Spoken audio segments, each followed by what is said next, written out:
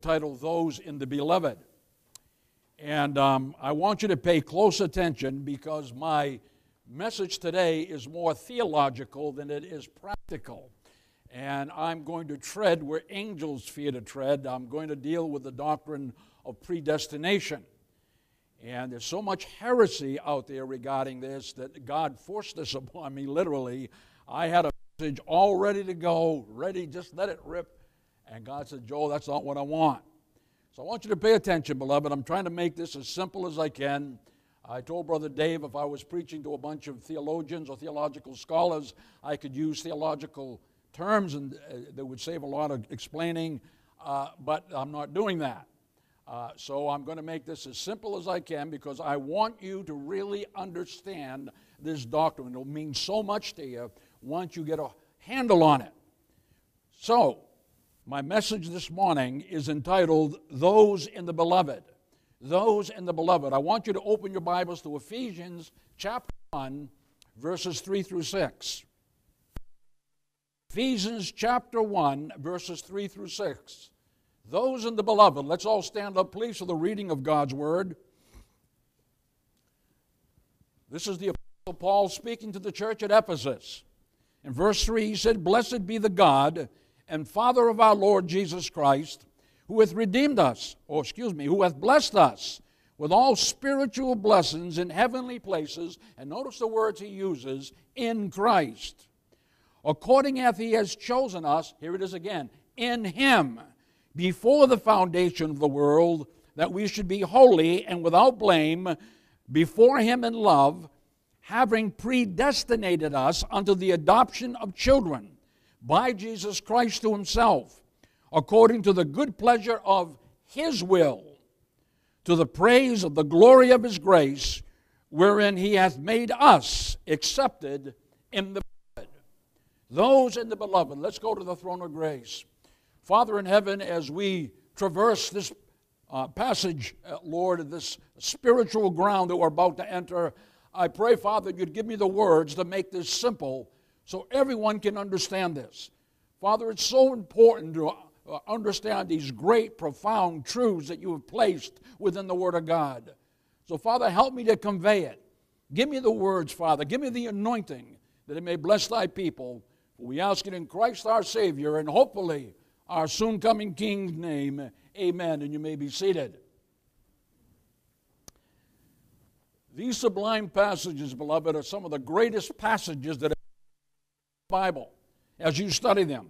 Here Paul reveals and he speaks about all the corporate, notice the word I said, corporate spiritual blessings, benefits, and bounties believers positionally receive, as it says in verse number 6, in the beloved, agapao. Agapao, that's that phrase. That is in Christ, God's dearly beloved Son, his beloved Savior of the world, beloved, in his redemptive plan. Now, did you hear what I said there? In his redemptive plan. I want you to look at verse number 4.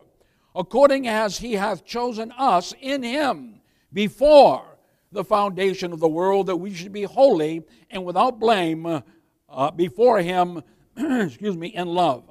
Sometime in the dateless, timeless, eternal past, in the foreordinate councils before the foundation of the world, the most blessed Holy Trinity in unity got together and they formulated God's redemptive plan for man. Meaning this, before there was a universe, before there was a world, before there was an earth, before there was an ocean, before there was a fish, before there was a tree, before there was an animal, before there was a daffodil, before there was a man, before all this, God already had a Savior in place to redeem man long before there was ever a sinner and Adam fell in the Garden of Eden. Would you say amen?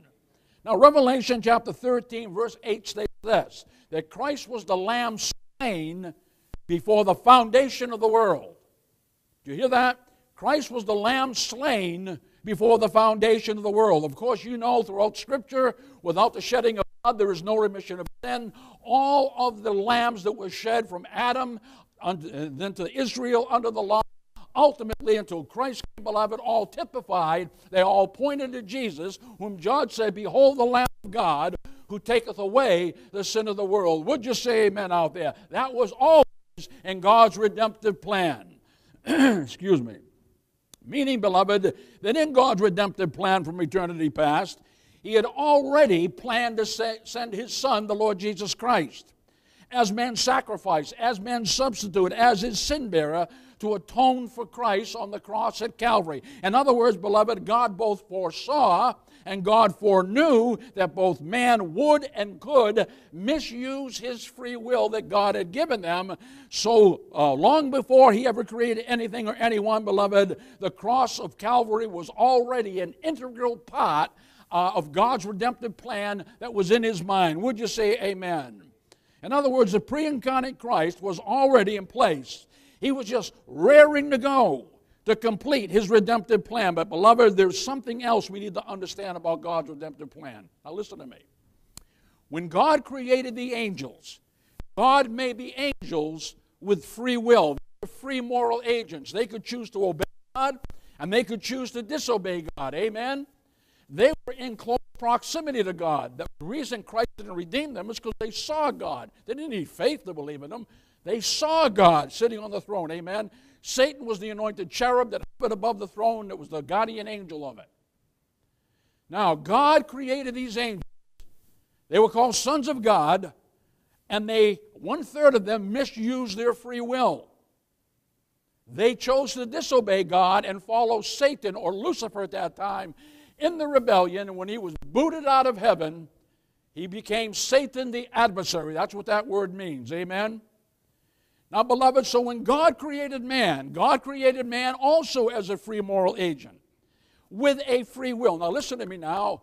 Our will is not as free as we like to think because of all the sin we have in our life. But it's free enough to accept Jesus as our Savior. Amen? So God foreknew, God foresaw that if the angels would disobey God, the angels would misuse their free will, then so wouldn't man. Consequently, God already had a Savior, the Lamb slain from the foundation of the world, long before He ever created Adam. Come on and say amen out there. And so, beloved, I want you to look at verse number 3. He says, "Blessed be the God and Father of our Lord Jesus Christ, who hath blessed us with all spiritual blessings in heavenly places." Notice that another integral part of God's divine plan of salvation was that God, in eternity past, also determined that all those who placed their faith in Christ would be blessed with all spiritual blessings in heavenly places, but it would be in Christ. Would you say amen out there? So the question is this: what kind of spiritual blessings is Paul talking about here? Well, in God's redemptive plan from eternity past, He'd already planned to redeem and save man from the penalty and power, and when Christ comes back, blessed be God, from the very presence of sin itself. Would you say amen out there? So that was already in the plan of God before He created man. He already planned to justify, declare man not guilty in the court of heaven. He already planned to sanctify man, to separate him from a secular and profane, to make him a holy man of God. That was in God's plan. He already planned, beloved, to conform and transform us who believe in Christ into the very image of Christ. And that's why I tell you, God's always busy about the working in our lives, trying to do that. And He uses everything, the good, the bad, and the ugly. Also, beloved, He'd already planned to baptize us into the body and into the bride, and the Bible says into the building of Christ. The Holy Spirit would take us and put us right in there. Would you say amen out there? That was always in the mind of God. And beloved, He had already planned to resurrect us. He knew man would die. The wages of sin is death, He says in Romans 6:23. But God in His plan said, they're not only going to die, but I am going to resurrect them, and I'm going to glorify them, and I'm going to transform them, and I'm going to translate them. And in my redemptive plan, I am going to immortalize them when Jesus Christ returns at the second advent. Come on and say amen out there. I'm looking forward to being immortalized, aren't you? That I can put off this broken down body. Got a lot of miles on this chassis. Hard miles too. And beloved, He'd already planned that when Jesus came back the second time to consummate his redemptive plan, that he was going to create a new heavens and a new earth wherein dwelleth righteousness, so that we could forever permanently live with him in a divinized and glorified body in the eternal heavenly kingdom of God. Would you say amen? Truly, beloved, we have been blessed with all spiritual blessings, as Paul says, in heavenly places. Would you say amen? God had already had this settled before anything even happened. The schematic was in heaven. Now we just had to roll it out and work out the details. Would you say amen out there? Now, beloved, I want you to look at verses 4 and 5 again. He says, according as he has chosen us in him before the foundation of the world, that we should be holy and without blame before him in love, having predestinated us unto the adoption of children. It shows you that we weren't all the children of God. This world says we're all children of God. The Bible says you aren't. If you want to be a child of God, you need to get saved and get adopted into the family of God. Would you say amen out there? By Jesus Christ to himself, according to the good pleasure of his will. Now, beloved, I want you to notice that before the foundation of the world, it says in verse 4, that God hath chosen us, now you ought to circle this, in him, to what? To be holy and blameless. And in verse 5, we're told that God has already predestinated us unto the adoption of children. That is, God says, once I save them and once I sanctify them, I'm going to put them into the family of God. Would you say amen out there? In fact, we are going to judge the angels. We'll be higher than the angels. What a wonderful truth that is. Now the question is this. So who is the us that have been chosen? Who is the us that have been predestinated? Who is the us that have been adopted into the family of God? Well, beloved, I want you to look at verses 12 and 13. Then we're going to drop down to verse 19. Okay, look at verse 12. That we should be to the praise of his glory, who first, notice what he said, trusted in Christ. Notice the past tense, the era is past. In whom you also trusted after that ye heard. Not before you heard. Now I'm going somewhere with this. I'm trying to make it so it'll stick out in your mind. After that you heard the word of truth, the gospel of your salvation, in whom also after that you believed, you were sealed with that Holy Spirit of promise. Drop down to verse 19. And what is the exceeding greatness of his power to usward who believe, according to the working of his mighty power. Now, beloved, the us Paul is speaking about here are us. It is we who are part of God's redemptive plan that were chosen to be able to believe the gospel and trust in Christ as our Lord and Savior, beloved. And after we did this, the Bible says we were sealed with the Holy Spirit promise. Now listen, he didn't say he did that before that in eternity past. In eternity past, he said, after they trust me, after they believe, then they're going to be adopted into my family and be the benefactors of all of these heavenly and spiritual blessings in Christ. Would you say amen out there? Now, beloved, part of God's redemptive plan for man was this, that salvation would be got through God's grace through man's faith. Ephesians 2:8-9 says, for by grace are ye saved through faith, and not that of yourselves, but it is the gift of God, not of works, lest any man should boast. For we are his workmanship, created in Christ Jesus unto good works, which God hath before ordained that we should walk in. So God's plan from eternity past was always that man would be saved by his unmerited grace through our faith. Would you say amen out there? Now, Pastor, why are you trying to drive this home? Because there's a doctrine that's been circulating since the 1600s that's really getting popular today, known as monergism. Say that word. Mono. Mono mean what? One. Okay? Monergism. Say it. Now, Pastor Joey, get me confused. I'm trying to make this simple. Now, we do not believe in monergism. We believe in synergism. Let me say that word with me. Synergism. In other words, God's divine sovereignty would synergistically work together in conjunction with man's human responsibility. In other words, man must cooperate with God to get saved. God provides the Son, God provides the Spirit, God provides atonement, God provides the grace, God provides the power, but man's faith must choose to cooperate with that so it can become a reality in his life. Would you say amen out there? So God can work in him, with him, and through him, and save him and sanctify him. Come on and say amen out there. Now hear me, beloved. Paul here is not teaching some confusing and mysterious high Calvinistic doctrine of election and predestination as taught by the Calvinists, which is known as monergism. Now let me explain to you exactly what monergism teaches, okay? A lot of people today that say, we believe in God's sovereign grace, so don't we, but they redefine what it really means in the Bible. So we need to understand this. We're trying to grow up as Christians, amen? Now listen to me, beloved. Monergism teaches that God alone, from eternity past, capriciously and arbitrarily in and of himself, sovereignly chose some people to be saved and others to be damned without any person ever having a say in the matter.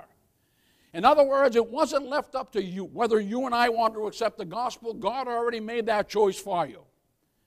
That, beloved, is wrong. You listen to me.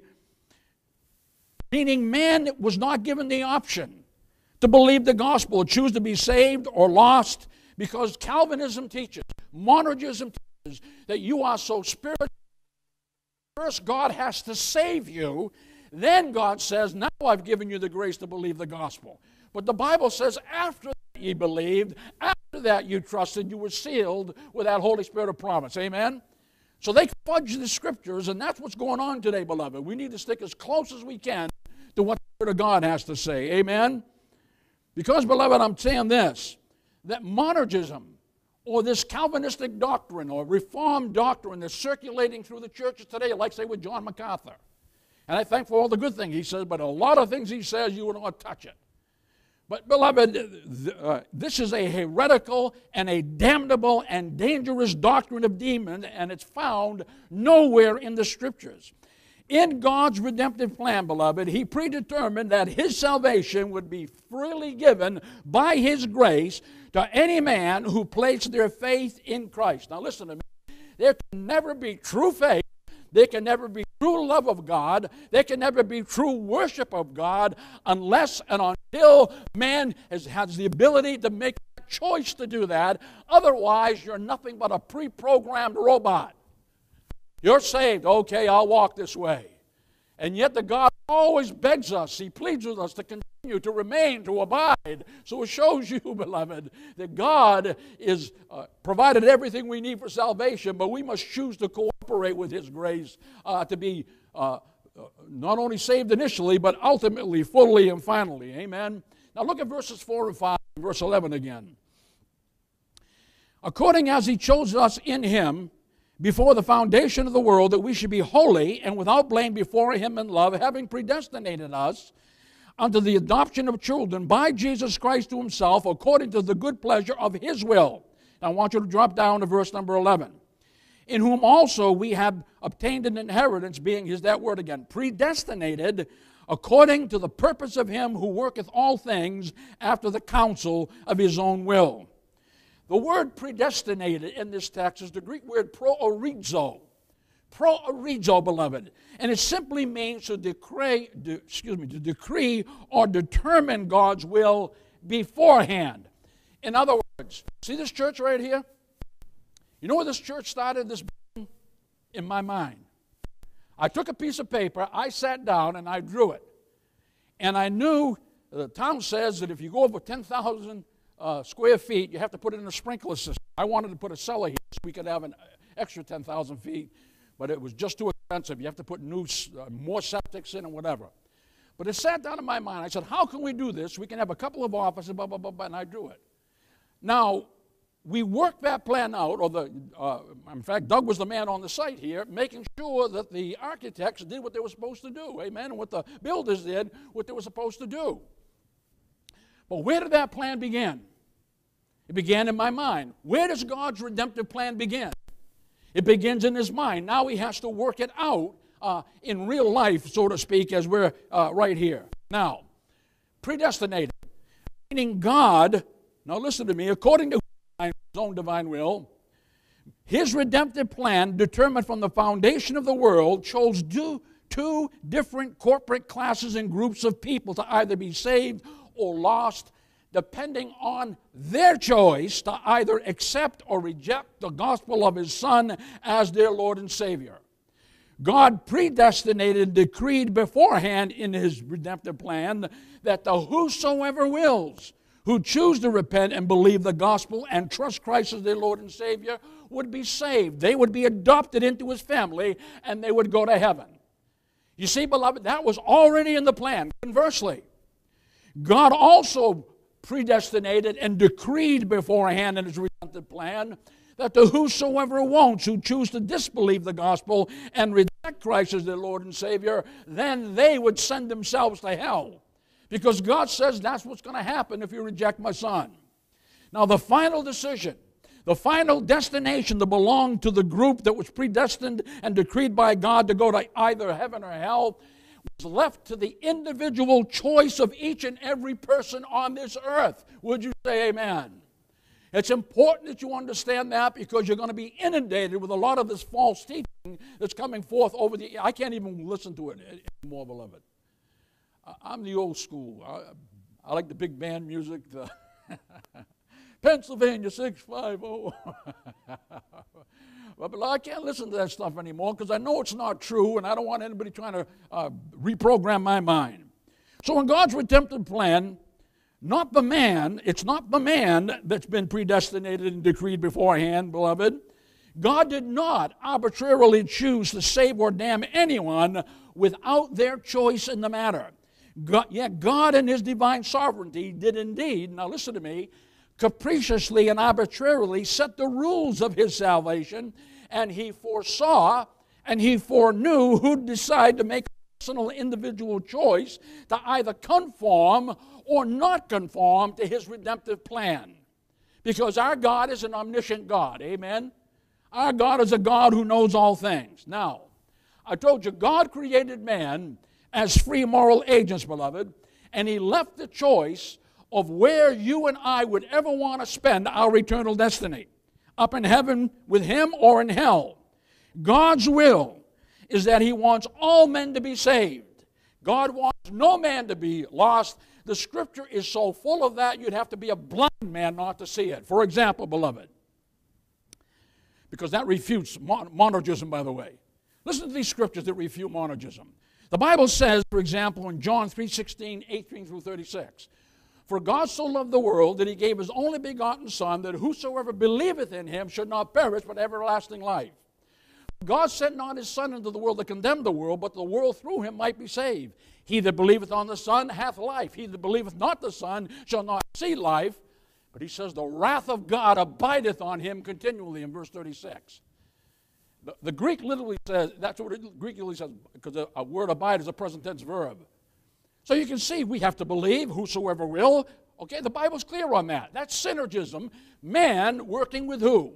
God. God has provided everything, but my will must move and choose to do what he says. Come on and say amen out there. The Bible says in 2 Peter 3:19 that God is not willing that any should perish, but that all should come to repentance. Now that's pretty clear, isn't it? Now the Calvinists would say all the elect. But the Bible doesn't say that, does it? See, that's just putting your doctrine, superimposing your eisegesis, your subjective beliefs, into a text where you need to exegete it, like that sign exit, go out of, lift objectively out of what that text has to say. Would you say amen?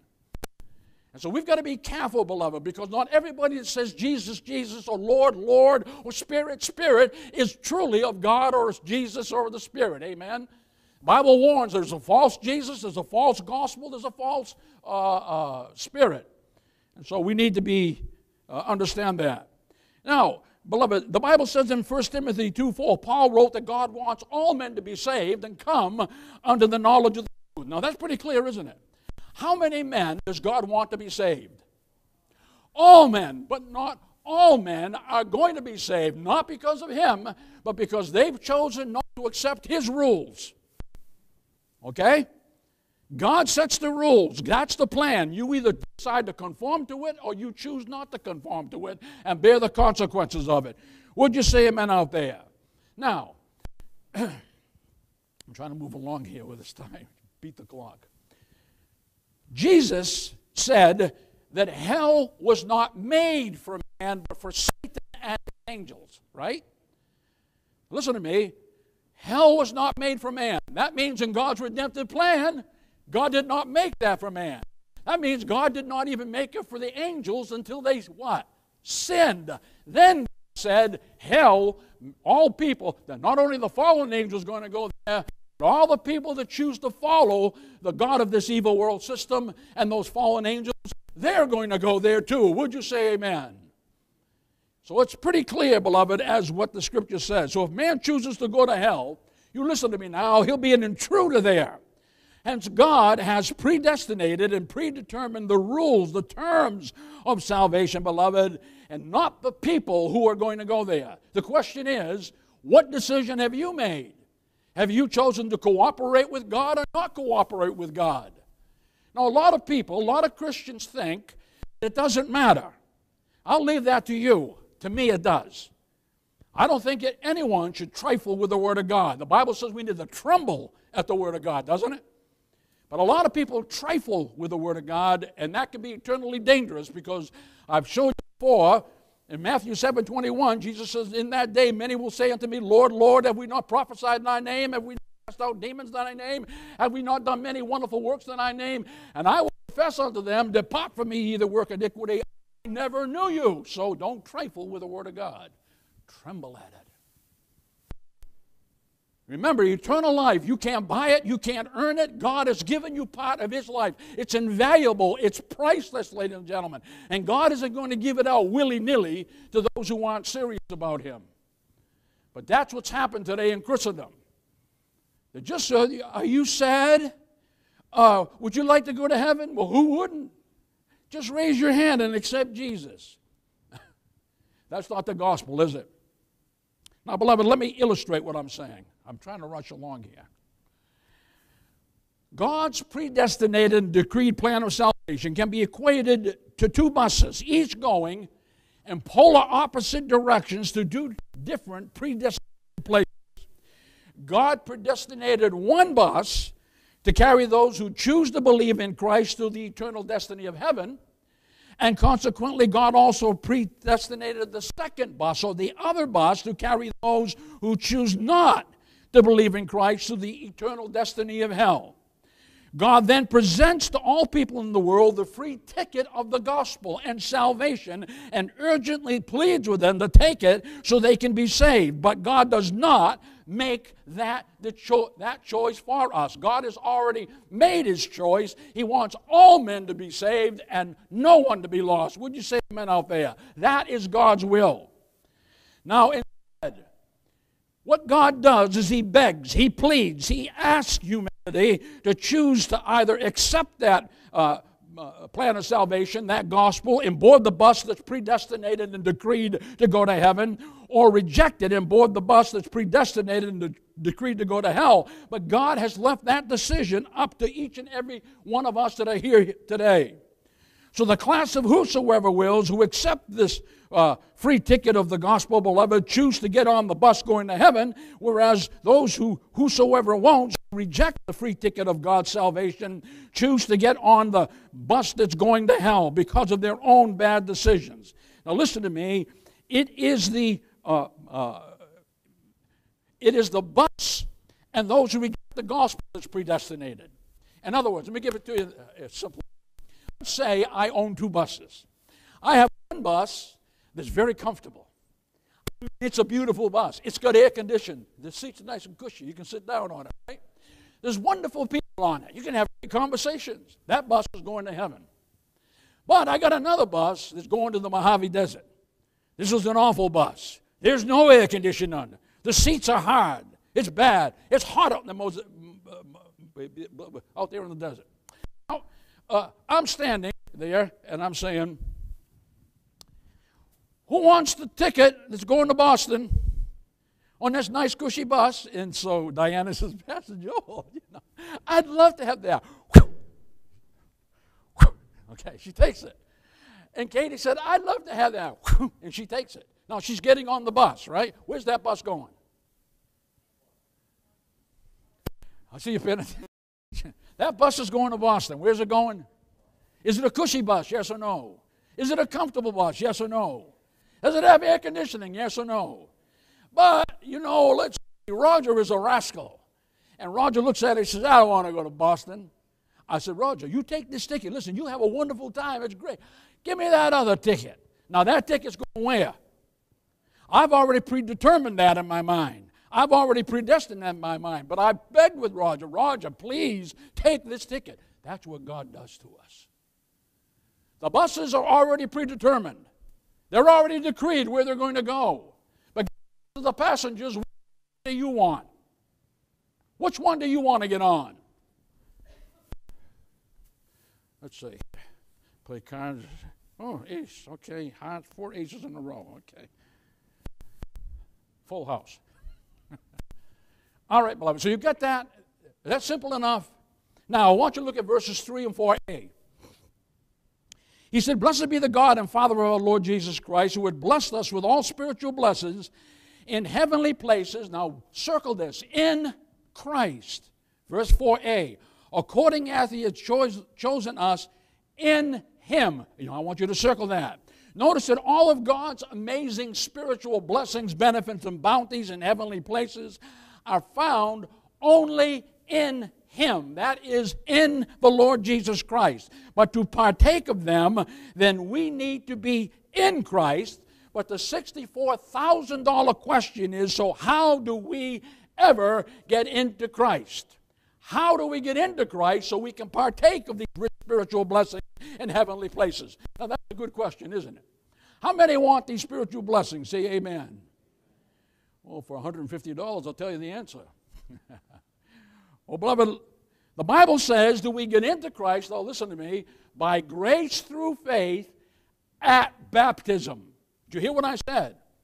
We get into Christ by grace through faith at baptism. Now, let me prove that to you from Scripture. Now remember, I don't care about popular opinion. I don't care what any man has to say. When I stand before God, I will answer to God for what He wrote and what I'm preaching to you.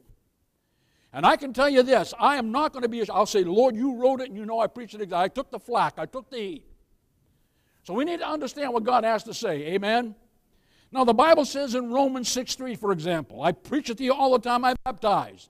Know ye not that so many of us were baptized into Christ, were baptized into His death. Would you say amen out there? 1 Corinthians 12:13, the Bible says, for by one Spirit are we all baptized into one body, whether it be Jews and Gentiles, slave or free, and we've all been able to drink into that one Spirit. Now the Bible's clear on that. Galatians 3:27. The Bible says, for as many as you have been baptized into Christ, have put on Christ. Let me ask you something. When and where do you put on Christ, according to that text? At baptism. That's what Paul said to the church at Galatia. The Apostle Paul said to the church at Galatia, oh, how important it is to know and tremble at the Word of God, not trifle with it. Would you say amen out there? Now, beloved, it is through faith at the sacrament of baptism when our bodies are washed outwardly and physically baptized and washed in water, and then the Holy Spirit simultaneously, inwardly, and spiritually washes away our sins through the sinless, shameless, guiltless, blameless, crimson blood of the Lord Jesus Christ. He baptizes us into the body of bride of Christ, and we now partake of God's rich spiritual blessings in heavenly places. So the Bible teaches that we get into Christ through faith at baptism, and not just by saying the sinner's prayer like people teach. The Bible nowhere says that, ladies and gentlemen. That came in the beginning of the 20th century. I don't even have time to explain to you how that happened. And Billy Sunday's the one that really magnified that, and then Billy Graham picked up on that. And I won't get into that because I don't have time, beloved. And not just by accepting Jesus into my heart as my Lord and Savior. How many of you want to accept Jesus in your heart as Lord and Savior? Now, we know that if we confess with our mouth the Lord Jesus and believe in our heart that God has raised him from the dead, we shall be saved. But that's not the end of it, is it? Because it doesn't say anything about repenting and I must repent. It doesn't say anything there about believing and I must believe. It doesn't say anything about baptism and I must be baptized. So it's what they call a synecdoche, a pot for a whole. One pie, 6 pieces, okay? The pie of salvation. Excuse me. And, beloved, the Bible does not say just raise your hand at church and claim you believe the gospel and you're going to be saved. Nowhere does the Bible teach that. When we do these things, indeed, the Holy Spirit will indeed morally and spiritually awaken us. He'll regenerate and convert us, beloved, but He does not place us into Christ or have our names written in the Lamb's Book of Life in the New Jerusalem, beloved, unless and until we consummate and demonstrate our faith and baptism, beloved. And now we are not only believing the gospel, we are obeying the gospel. Would you say amen out there? We're not only believing it, what are we doing? We're obeying the gospel. Again and again and again. The obedience of faith, Paul taught. No merit in the obedience of it. It's the evidence, the expression, and an exercise of a true saving faith. Come on and say amen out there. Now, beloved, listen to me. Hear me now. Unless and until your confession of faith leads you to call upon the name of the Lord at baptism, then you are not yet saved, no matter how saved you feel. Balaam's donkey had the Spirit come on him and he spoke in tongues. Was he saved? The Spirit of God came on many people in the Old Testament, beloved, and they weren't saved. But God wanted them to be saved. He wanted them to experience that, to spiritually awaken them so they could be saved. God looking out for our best interest. Amen? So remember I told you, don't ever go by your feelings. Don't ever go by your emotions. Always go by the infallible, inerrant, eternal Word of God. And not just what you feel. I've felt a lot of things in my life that have been wrong. I didn't feel like preaching this message, to be honest with you. It's easier to preach to theological students something like this, beloved, believe me. But I want you to hear the word of the Lord. The Bible says, for example, Jesus said this. His great commission before he ascended to heaven. He that believeth and is baptized shall be saved. Did Jesus say that? Yes or no? Now, the church, a lot of people say, no. What Jesus says is he that believeth is saved already, now should be baptized. Well, you stand before Jesus and answer for that one. I won't. Did Jesus say what he meant and meant what he said? 1 + 1 equals 2, whether I like it or I don't like it, whether I feel it or I don't feel it, that's a fact. Amen? And beloved, the Lord Jesus Christ said this in John chapter 3, verses 3 through 5, beloved. He said, except a man be born again, listen, he says, of water and of the Spirit. And I'll probably, I don't have time to quote everything, but he says, he'll not see or enter into the kingdom of God. Now, the Jews were very familiar with baptism. If you wanted to join Judaism, you had to get baptized. A convert had to get baptized. A Gentile, become a Jew, had to get baptized. John the Baptist had been in the Jordan River hollering out, repent ye, and be baptized for the remission of your sin. So when Jesus said, you must be born of water and of the Spirit, he wasn't talking about that water. Some people saying he meant the Word of God. Something critical is my eternal soul, and Jesus is speaking metaphorically to me. And it wasn't the water was used as he was being redundant. Unless a man is born of water, that is the Spirit, and then the Spirit, so he's redundant. Unless a man is born of the Spirit and the Spirit. Or did Jesus just mean what he's saying what he meant? Except a man is born of water and of the Spirit. In other words, when he gets baptized, goes into the water, he is now sealed with that Holy Spirit of promise, as Paul talked about in Ephesians chapter 1. Amen? Now that's Bible, ladies and gentlemen.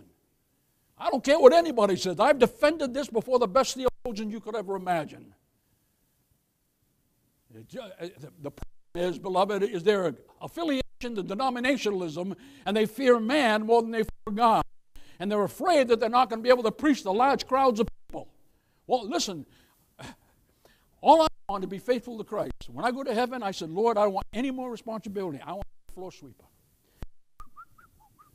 What was that, Lord? Oh, Dave, this is what the Lord wants you to do. I'm just a servant. I did my service down here, okay? I have no aspiration whatsoever except to cross the finish line. How about you? None whatsoever, ladies and gentlemen. I want to be true to the Word of God. I want to be a true minister of the Word of God. Now, beloved, the Bible says also in Acts 2:38, here's Peter's Pentecostal sermon. Now imagine this. Picture this in your mind. Here they are downtown Jerusalem. Peter has now been filled with the Holy Ghost. He's a dynamo. They hear a rushing mighty wind, like a freight train coming. They see cloven tongues of fire on the apostles' head. Then they see the apostles speaking in 17 different foreign languages.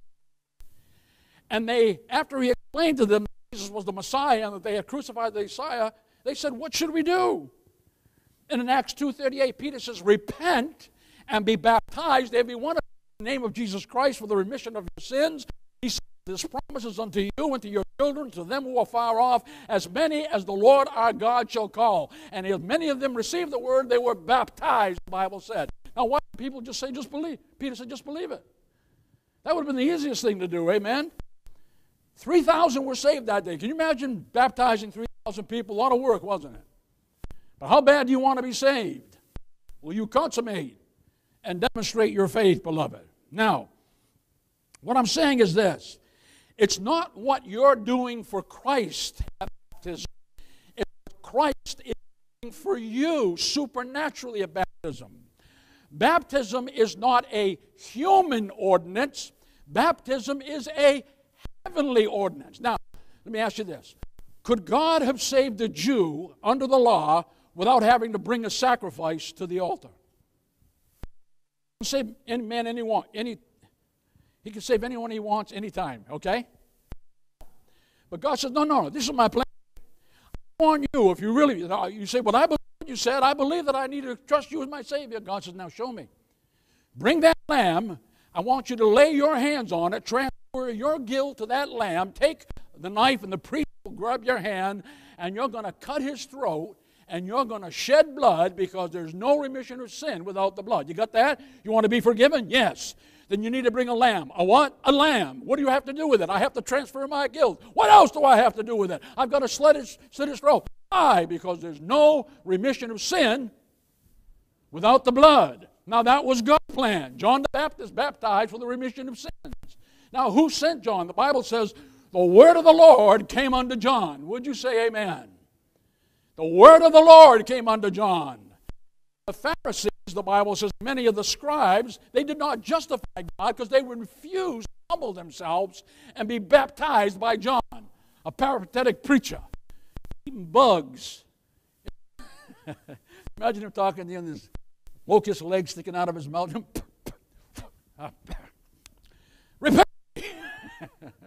Eating wild honey. Well, that ought to raise your glucose a little bit, huh? That ought to spike the insulin in your body. Actually, it wouldn't, because it's fructose, not glucose. That's another story. Now, beloved, the point I'm getting at is this. Let's look at the Apostle Paul as our prime example. And that's a good thing to do, isn't it? Now, you'll hear, beloved, many times saying that the Apostle Paul was converted on the road to Damascus in Acts chapter 9. But you know the Bible does not teach that. He had a pre-conversion experience with the glorified Christ. And beloved, when he got up, he was blinded physically, he could not see. So he took him by the hand and led him into Damascus. For 3 days and 3 nights, Paul started ruminating on what had happened to him. Gee, I was going to arrest people in Damascus who believed in this Jesus as the Messiah. As I look back at the prophecies of Isaiah and the prophecies of Micah and the prophecies of Jeremiah, I see that this Jesus was indeed the Messiah. And then God gave him a vision as he hadn't eaten for 3 days, hadn't drank water for 3 days. God gave him a vision. He says, I'm going to send a man named Ananias to you. And Ananias is going to show you the word whereby you can be saved. In other words, he's going to preach the gospel to you. And he's going to lay his hands on you, and when he does, the scales will fall from your eyes. You'll be able to see not only physically, but for the first time in your life, Paul, you'll have 20/20 spiritual vision. Would you say amen? So, in Acts 22:16, as Paul recounts this, he said Ananias came into him, and he said, Brother Paul, he says, the Lord has chosen you to hear his word. He's chosen you to become his minister. He's chosen you to suffer his name's sake. Now listen to what he said. Arise, he says, why waitest thou? Arise and be baptized, and wash away thy sins, calling upon the name of the Lord. And where do you call upon the name of the Lord? Where? At baptism. Listen to me, beloved. Was Paul saved before he got baptized? If he was, why did he say that? Arise and be baptized and wash away thy sins, calling upon the name of the Lord. That means he had his sin, doesn't it? Doesn't it? You see, beloved, people like to fudge and twist, and, we've got to be very careful what people are saying. So, beloved, the point I'm getting is this. It was after he got baptized that he was saved, and he could spiritually see, beloved. So, in other words, what I'm saying to you is God's redemptive plan, and not the man or individual person that has been predestinated and decreed to go to heaven from eternity past. For example, we read this morning in Romans chapter 8 and verse 30. Let me refresh your memory. Paul says, those whom he called, he also justified. And whom he justified, them he also glorified. Now, beloved, without getting technical, this is known in the Greek as three aorist indicative past tense verbs here. Called, past tense. Justified, past tense. And glorified, what? Past tense. You got that? All righty. Now, beloved, listen to me. In other words, it denotes an already perfect and past completed action. Now, let me ask you a question. Have any of you here have your body totally glorified? None of us have been glorified yet. We're in the process of it, but all of our imperfections, we're still mortal, we're still corporeal. Until Jesus comes back again, we will not be glorified. Amen? But in God's plan, God looked down the corridors of time. He says, I'm calling them. I justified them. I glorified them. See what I'm saying? It's already past tense. Not present tense, what he's going to do, but in his mind, that's what he already planned that he would do. Would you say amen? I'm trying to make this as simple as I can, beloved. Now, the bottom line is this here, because I've got 2 minutes.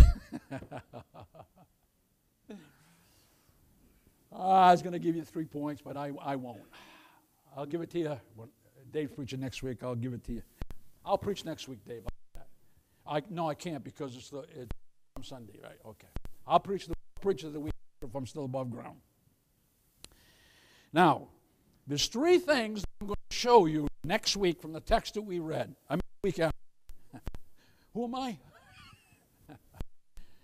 There's 3 things that I'm going to show you about those in the beloved.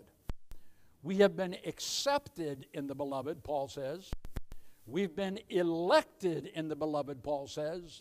And we've been perfected in the beloved, Paul says. We've been what? Number 1, accepted in the beloved. Number 2, we've been what? Elected in the beloved. Number 3, we've been perfected in the beloved. Now, if you want to hear the rest of this sermon, you come on back. And if the devil doesn't shake the fire out of me, I'll be here to preach it to you. So, beloved, all that to say, what I'm trying to teach you is listen to what God has to say in His Word and don't follow what man has to say. If you stand in the judgment before God and you say, Lord, I preach that he that believeth in the baptized shall be saved. Well, why did you preach that, Katie? Well, Gospel of Mark, chapter, New Testament, Katie. Okay. You said right here in Matthew, the Gospel of Mark, just John Mark, by the way, not John the Apostle, John Mark. You said right here, he that believeth and, that is in addition to this, is baptized shall be saved. He that believeth not, that is this that I just said, shall be damned. That's how you should interpret that text. People say, see, all you can do is be damned and not believe. But beloved, again, I can't go into it. There's what they call in Hebraism parallelism, synthetic parallelism, antithetical parallelism. You know, I'm going parallel to. But if you interpret it the way most people do, you'll contradict what line A says instead of line B. He that believeth and in addition to that is baptized shall be saved. That's the positive. The negative, he that believeth not this that I just said shall be damned. Right? Because otherwise I'm contradicting, because See, I have to be baptized? Because he said, all you got to do is be damned and not believe. Beloved, why would you want to be baptized anyways if you didn't believe?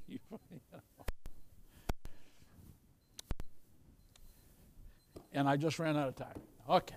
Questions? No, that's what I say to my class. Any questions? All right, beloved. I hope this helped you somewhat. You can ruminate on it. Check me out, check me out, check me out, check me out. I hope you wrote the scriptures down. And I want to encourage you about you. If you accepted Jesus, you're one of those in the beloved. We're on TV, brother. I can't take your question right now. I've answered enough of your questions anyways this week, haven't I? All righty. Let's go to the throne of grace.